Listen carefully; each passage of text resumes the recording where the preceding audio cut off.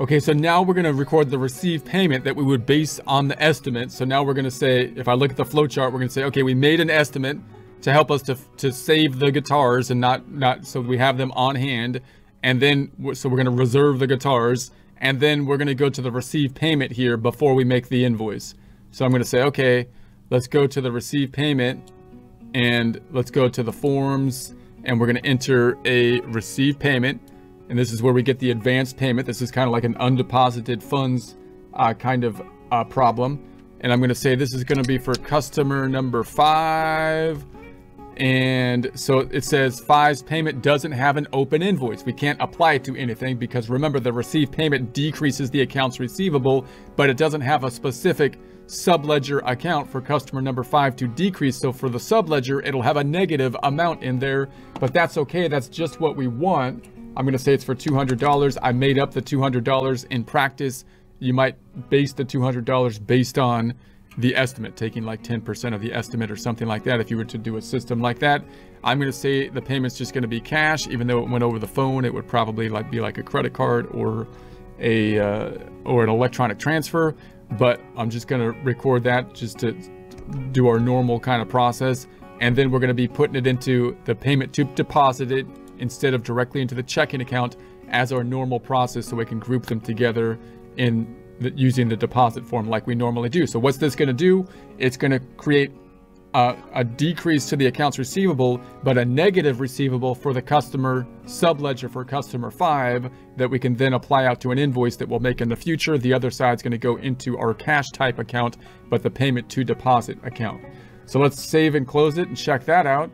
And it's giving us our message here. I'm going to say that's okay. Save it as a credit that we can apply out. That's what we want to do. So I'm going to go to the tab to the right and then run it to refresh it. And then we've got here, there's the 200 and the payment to deposit. And then in the accounts receivable, the A to the R, we've got the 200 down here. That makes sense. But there's a subledger thing. Notice there's no impact on the income statement, by the way, because even though we got money, we haven't done the work. You haven't done the work to earn the money. So let's open up a new tab. I'm gonna duplicate the tab and look at the subledger for accounts receivable, A to the R. Reports on the left-hand side. Closing up the boogie and scrolling down. Who owes you? Let's take a look at the customer balance detail report. And then that looks good. So this is for customer number 5. There we have that negative amount. That's not exactly correct because it should be a positive liability, but as we discussed in the other advanced discussion, the last advanced discussion, it works quite well logistically. That's why we use it. There is another method you can do if you really want to, but we can adjust that periodically to make the financial statements correct using an adjusting entry type of process. So I think this actually works quite well because internally, if I go to the left-hand side and I go to my sales tab and I look at my customers, if this customer comes in, then I've got this nice estimate on the left that I can search by over here and say, oh yeah, you have an estimate that I can make an invoice out of. Let's hit it again because I unsorted it.